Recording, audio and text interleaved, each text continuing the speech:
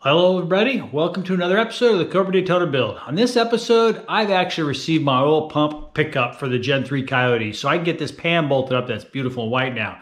So follow along today as we'll get this pickup. We're going to have to flip this motor upside down, get the rest of the oil drained out. It says it's drained from the factory, but we're going to at least pop the drain and make sure we get it all out.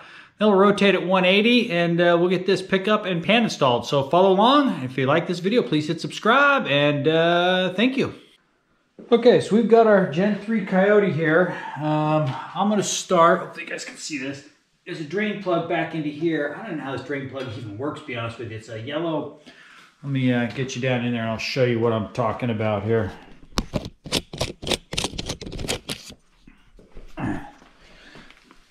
So we got this yellow drain plug here. I'm going to get a little pan underneath that and we're going to at least pop the oil out of that and see, hopefully there's not much in here.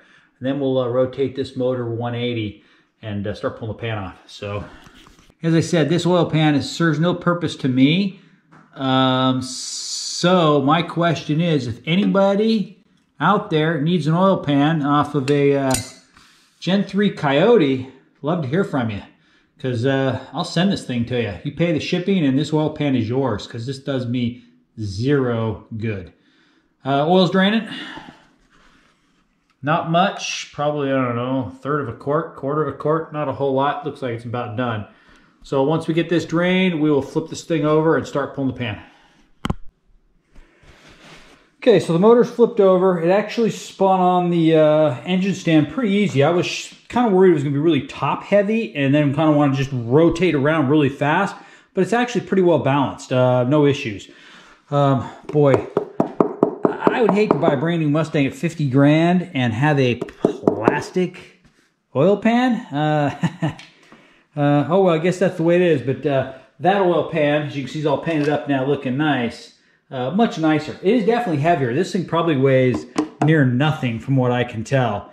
But yeah, we'll go ahead and get these bolts off and see what we've got underneath here. I've never actually cracked open a modern modular 5.0 Coyote motor. So we'll get all these bolts off, see what we got hidden away.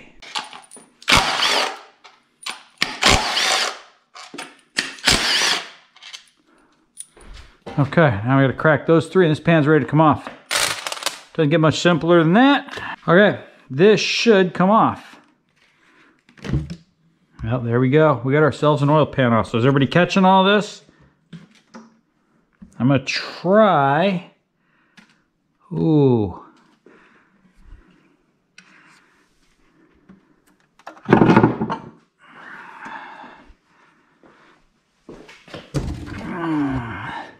Oh wow, the pickup comes off with the pan? Really? Okay, so you now are looking inside of a 5.0 Coyote Gen 3 motor. Yeah, looks pretty impressive. So this has got the, see the rods? Those aren't the powdered, forged, whatever they call that, sintered powder rod. These are actually the H-beam. Yeah, so you got 6 main bolts, 2 here, 1 splayed on the side, or whatever they call that, side bolt. It's a pretty stout low rim. They say these motors will take 700-800 horsepower all day long with no issues. My big issue is this oil pan gasket is not going to work on that. So it's like, do I just Permatex this whole thing? I don't know. So that's one thing I'm going to have to look into because I'm not sure where to go from here.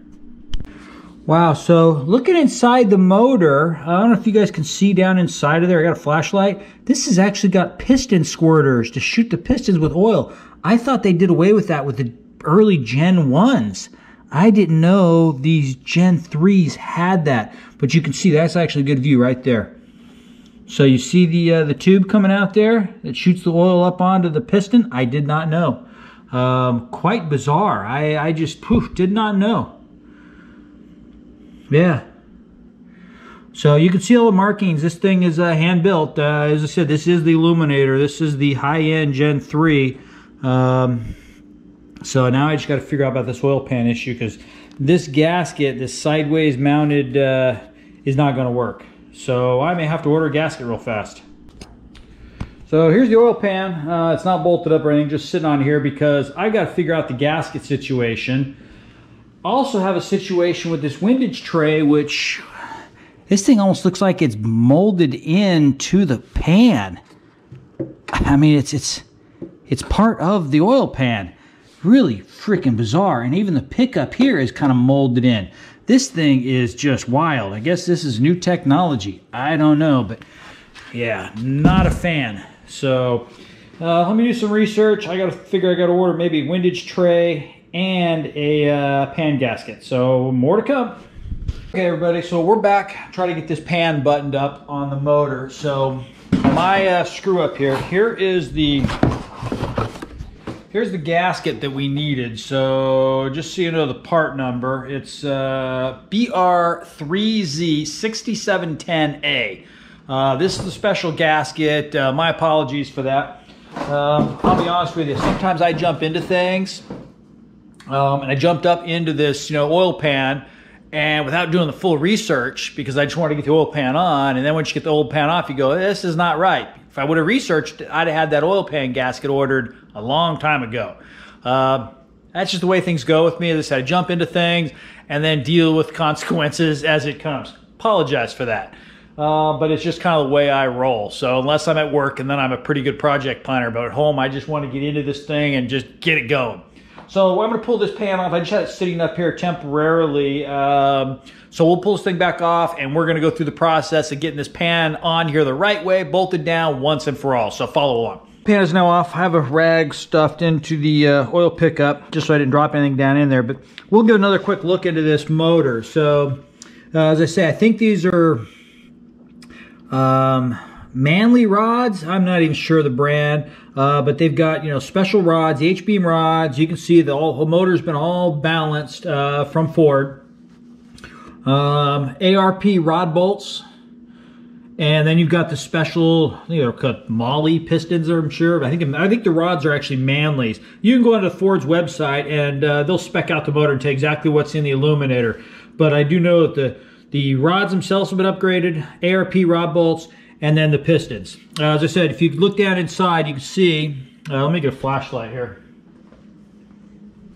You can see this motor does come with piston squirters.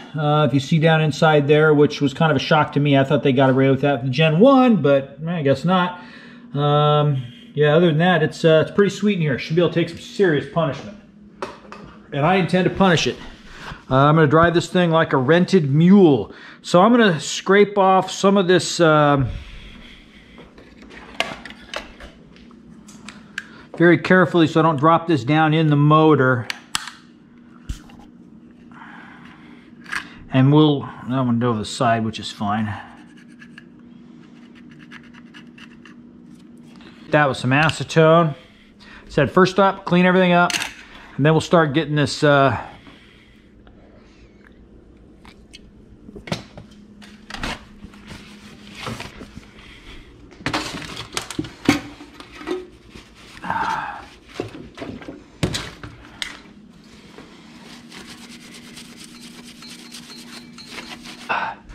Okay, so this is all wiped down with acetone, so I got a nice clean surface.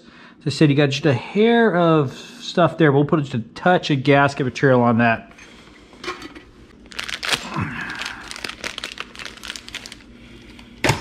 This kit here came with the pickup. So this bolt here is going to go into here for our pickup. And the pickup's going to push into here, comes across. We'll have to get the whole gasket in first. We're also going to make sure that the pickup clears the oil pan, because I've heard issues with that in the past. So we're going to crack this one here.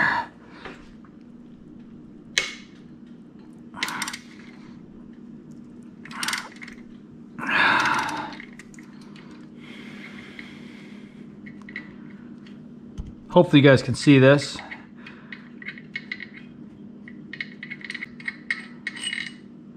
Damn, that's a long bolt for a main. So I'll kind of compare these up. Looks good.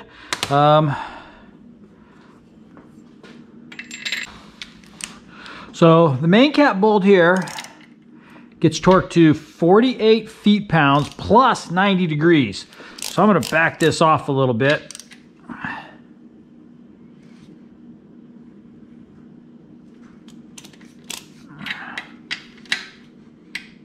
Okay, so So we're gonna up this.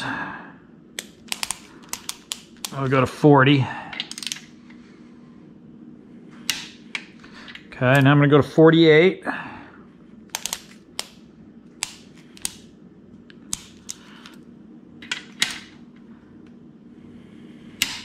Okay, so now we have to go 90 degrees. So a few ways you can accomplish this. They actually sell gauges for this, but what I do is I'm gonna start this off to where this, hopefully you can see this. So you can see right now, it's basically perpendicular to the side of the block. I'm gonna crank this handle all the way over until it's now this way. That's my 90 degrees. Hopefully it doesn't take too much effort. We'll see.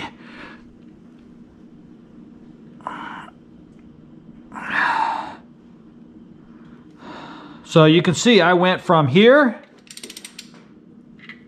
to there, 90 degrees. You know, I'm not a fan of these bolts. I'd much rather have a torque spec on it, but this is what they go with. So, it is what it is. Our standoff is going to go up into here, like such. This gets torqued to 20 feet-pounds, so not a lot, but I am going to put some Loctite on this because I don't want this thing coming off, even though I don't think it would. I got to find the right socket. This really lightly to 20.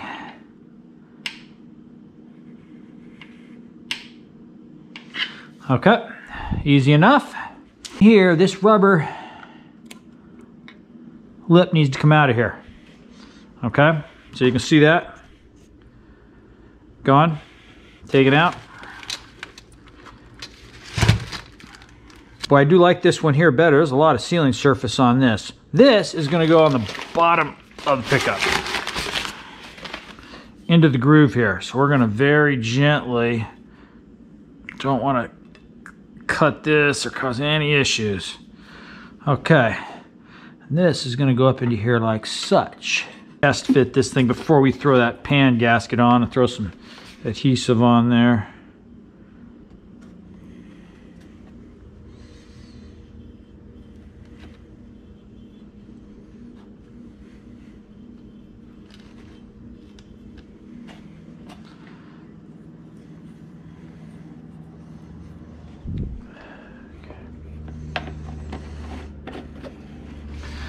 Okay.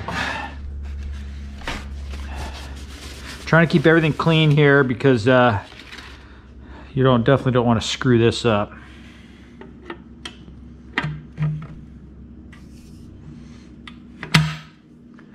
Oh, that's perfect.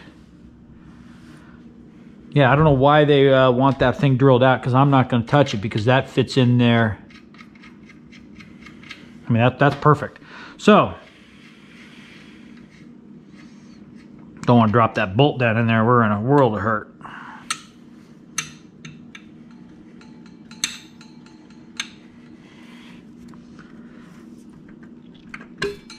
Okay.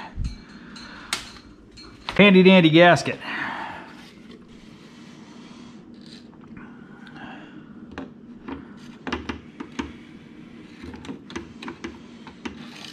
I'm thinking it's got to go this way.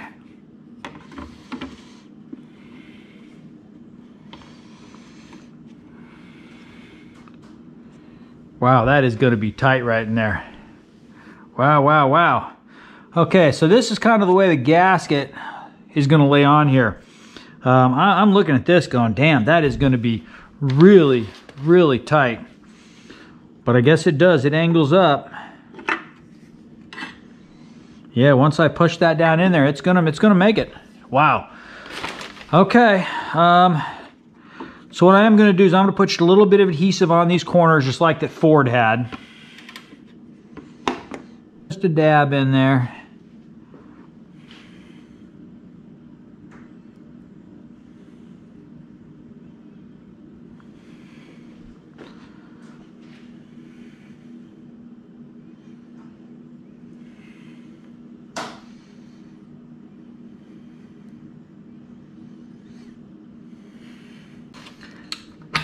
There we go. That is perfect. Look at that, just barely clears. I mean, we've got, 32nd of an inch. So I don't know if you could see that. It's about a 32nd of an inch of where the windage tray goes and where the pickup goes. So yeah, looking pretty good. So at this point, I think we're pretty good. So they want this bolt into here, torqued to 20 feet-pounds also, and I'm also going to throw some Loctite on that one.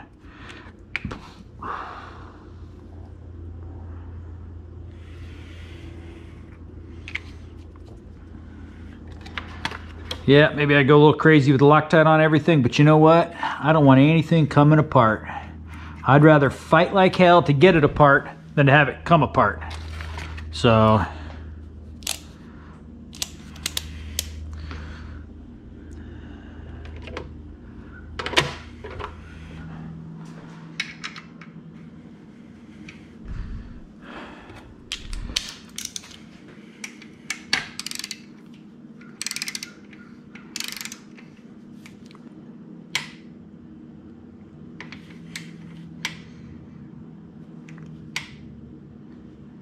okay, there we go. Okay, I'm looking around for anything I see in there, any grit, any dirt. You know what, I'm gonna blow this thing out with some compressed air just to make sure. Okay, so I blew the pan out. It's all nice and clean in here. Make sure I wiped it all out.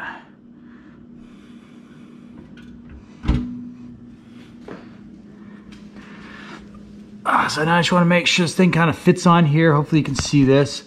Nice and flat. This gasket's got, you know, ridges here. I want to make sure that's sitting in the pan. Looks pretty darn good right there. So, so another thing I want to do, I want to make sure this dipstick goes in and out. Hopefully you can see that. Perfect. Dipstick, no problems.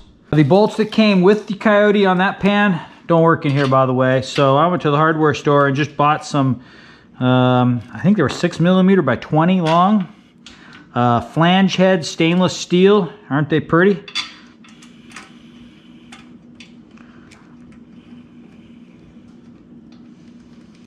Oh, by the way, I've got the temp sensor in the front here. I'm going to move this to one of the bottoms. That's the only way I could get off when I was fitting this. This is going to go into one of the sides, so don't think this is going to stay there. It's not. So it's just there because that's kind of what I did when I was kind of putting the pan on. When I was kind of putting it all together to mock it up. So I won't show you all this, and then we'll torque these down. I forget what these get torqued down to. I'll look at the book and get back to you. Well, thanks again for watching another episode. The beautiful oil pan is now bolted up to the illuminator. So I'll flip this thing back over. But yeah, this thing's ready to go. So I've got some other few little things we have to do. Motor mounts are now done. I don't know if I've uploaded that video yet either, but we'll see. I even got the ground strap on, which is kind of into the header bolt, just to keep it out of the way. But this thing's coming along. So thanks again for watching. Appreciate it. If you like this video, hit subscribe, and we'll see you on the next episode. Thank you.